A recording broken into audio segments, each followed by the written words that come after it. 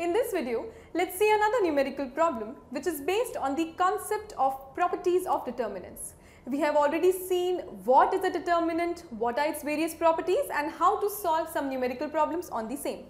This video is dedicated to another numerical problem on the same subtopic of the chapter of determinants.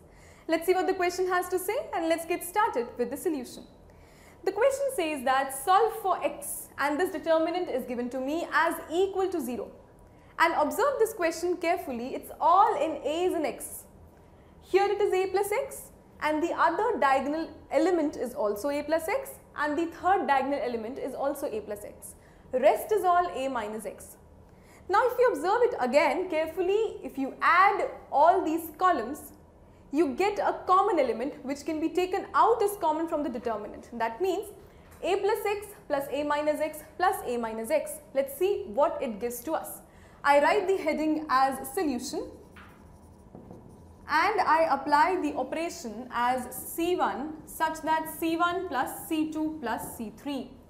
Now what happens is, in column 1 I need the addition of all these. So a plus x plus a minus x plus a minus x plus x and minus x gets cancelled. So it is 3a minus x.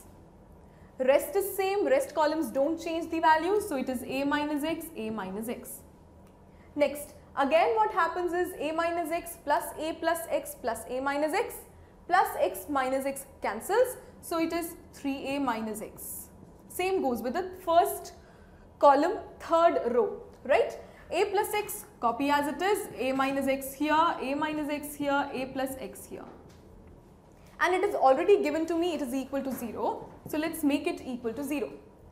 Now 3a minus x can be taken out as common. So 3a minus x can be taken out as common. What is left? We are left with 1, 1, 1 and a minus x, a plus x, a minus x. Next here is a minus x, a minus x, a plus x. Equal to 0 does not change. You see here these are 3 ones. Evaluation of a determinant becomes easier when we have maximum number of zeros. For that, let's subtract row 2 and row 1. That means I want the operation row 2 minus row 1. Similarly, let's subtract row 3 minus row 1. So it is row 2 R2 minus R1. And in row 3 again we are going to apply that same operation R3 such that it is R3 minus R1. What is left? Let's see. 3a minus x as it is. And we have 1a minus x, a minus x, same copied because no change is in R1. We are expecting change in R2 and R3. 1 minus 1 is 0. 1 minus 1 is 0. A plus x minus a minus x. I solve it here, a plus x minus a minus x. A's and a's gets cancelled, x and x gives me 2x. Similarly, apply a minus x minus a minus x. So a minus x minus a plus x. A's and a's gets cancelled. Minus x and plus x, even those get cancelled. So it is all zeros here. Again, it is row 3 minus row 1. So it is a minus x minus a plus x. A and a's get cancelled. X and minus x gives me 0. Last but not the least, we have a plus x minus a minus x. So it is a plus x minus a and that minus becomes plus. So it is plus x. A's and a's gets cancelled, x and x gives me 2x.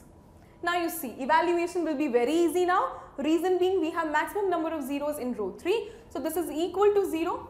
This is a bifurcation line that I have made. Evaluating along the row 3.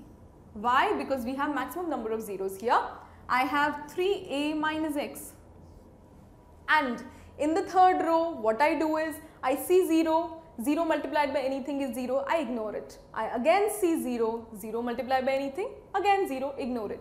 I see 2x. 2x is what? It is the third row, third column, 3 plus 3, 6 even, so it is plus. So I write here 2x and then I see what is the subdeterminant in consideration to this. Ignore this third column, ignore the third row, you have this subdeterminant. I am not writing it again, it is 1 a minus x 0 2x.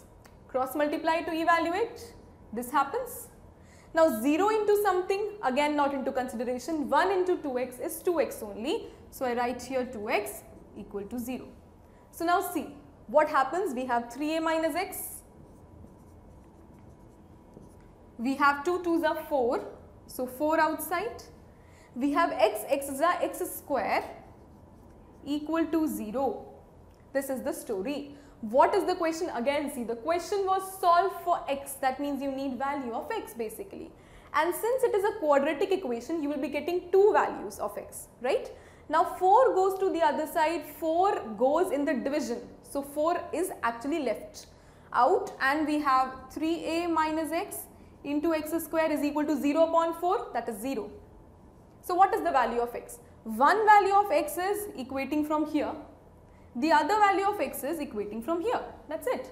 So the x value 1 is equal to 0, and the other value is what? When you put 3a minus x equal to 0, so that x is equal to 3a. So these are the two values that you get. Do not write only one answer. It has two answers because it is a quadratic equation. That means degree 2. So answers 2. First answer is 0. Second answer is 3a.